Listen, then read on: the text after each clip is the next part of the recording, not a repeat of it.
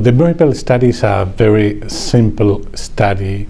We want to answer one question. It's about the patients that we have in metastatic breast cancer with the worst prognosis. Those are the patients with HER2-negative tumors who relapse very quickly just after optimal adjuvant therapy.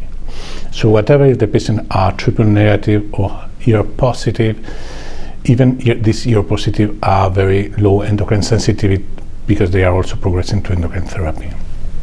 So we know that those patients have a dismal prognosis. The median overall survival for this population in general is shorter than 15 months. So they behave very badly, even worse than many patients in second, third line. So the idea for these patients was to explore the activity of eribulin as single agent. Okay, and that was the main objective of the study. The results in two ways. Extremely well tolerated, so very few treatment-related interruptions or stops.